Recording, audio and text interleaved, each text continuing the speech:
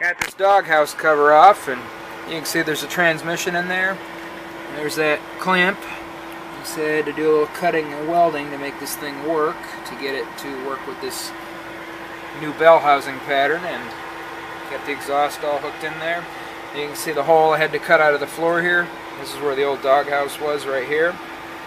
And you can see I've actually had to cut this hole bigger to extend it, fit the shifter in here. This is the bracket for the parking brake cable on the back of the transmission. I'll show the Allison here what's going on. This thing bolts onto the back right about here, and it actually, the cable will bolt right onto that bolt right there, and then it would pull the lever over this way, where this one's a little different. This one actually, it pulls it forward like that to engage the parking brake. The other one, like it says, is a little different.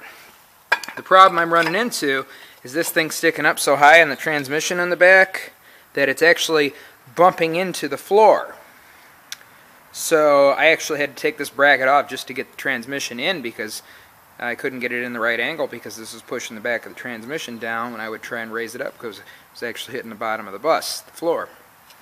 So what I did is it bolted on with those two bottom holes. I drilled this top hole here, and I scored up here, so I'm going to bend and break off this tab, which what that's going to do is it's going to lower it down. Ended up having to cut off another piece right here, because when I moved this down, this tab here was running into the transmission, so let's give that a try now. So the back of the transmission here, and you zoom on up here, you see there's the parking brake lever there. It actually pulls right there, and there's the cable on the top there. Going over to the other side. So here's the parking brake cable. There's that piece that we had to cut that bolts on here. You can see up there where I played with it for a while to get it to actually try and fit under here, which is kind of a useless effort, but see how far it moved it down, so we got space here now to actually make it work. On the back of the transmission here, this is a new piece of drive shaft that I had to get put in and cut. You can see where I center. If you want to flip that upside down here, there you go. Anyway, what they did was, this is the original piece that was on here, the flange, and they ended up cutting this off of the other drive shaft because that one was too long anyway. And you can see this one's a lot smaller than this one over here.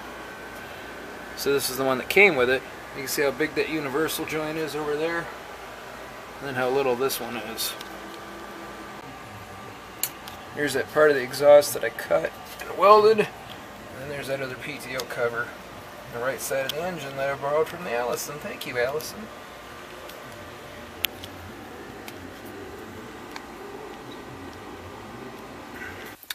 This is a picture that I took of the parts truck that I got my transmission from. And you notice there's a hole right here, and that's for the clutch pedal, or the clutch cable.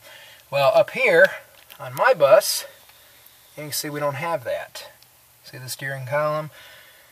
There's a bolt there, but that's got some stuff behind it, so that's not for the...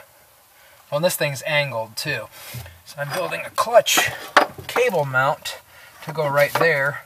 This is just a piece of angle iron, and then I capped it off and drilled a hole for the clutch cable to come through, and we're going to line it up just like this one is. And I'll zap it down like that, and then, well, I'll cut a hole first. We've got to mark it out, cut the hole for this. And then zap this thing on here, and away we go. Here's the clutch cable I'll put in. There's that mount that I welded up. You can see that right here into the firewall. And the cable runs on up to the clutch pedal. So push the pedal down and it pulls on that cable.